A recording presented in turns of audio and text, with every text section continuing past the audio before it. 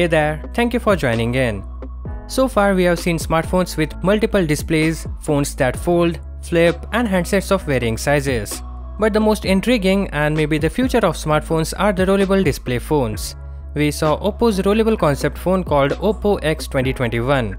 Now they might never launch it for commercial use, but it gives us a glimpse of what the future may hold.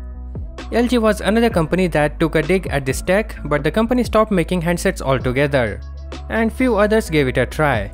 Now we are hearing that Honor, the company which became independent from Huawei last year, is working on a rollable smartphone with a wraparound screen. They have filed a patent showing this phone from all angles.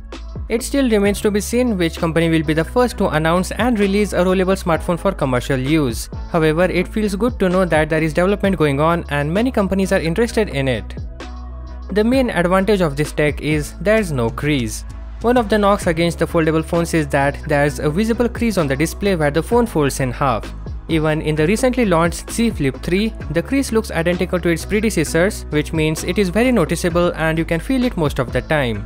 The Z Fold 3's crease meanwhile is less noticeable as the horizontally wider screen just visually absorbs it better, but there is no such problem in rollable displays. That's not to say that a rollable design doesn't come with its own trade-offs. The most obvious of these is that unlike a foldable, which lets you open its display as quickly as a book, rollable displays take the better part of 2 or 3 seconds to fully extend, which may or may not affect you, but that's the thing. Also with foldables, there is a lot of space for components in both the sides, but with rollable, it's actually the size of a regular phone that can also extend. So it will be hollow inside for the extended part, which could compromise the durability. It also makes the phone substantially thicker. Now let's talk a little bit about the Honor's rollable phone. As you can see, its large wraparound screen covers the entire front and the back, and there is no front camera, either that or it's hidden completely. The display is likely to measure around 11 inches, which is actually tablet sized, unlike foldables which get 7 to 8 inch panel. Given that it has a wraparound screen, the power button has been moved to the top. The back panel features a quad camera setup with an LED flash. So that's everything we know about the rollable phone. With that said, Honor is planning to launch its first foldable before the end of this year.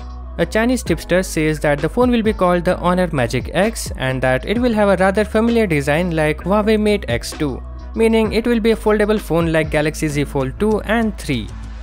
The best thing about this foldable is that it will ship with Google services pre-installed. When it comes to its specs, we don't have any information other than the display specs, which includes an 8-inch foldable display and a 6.5-inch cover panel.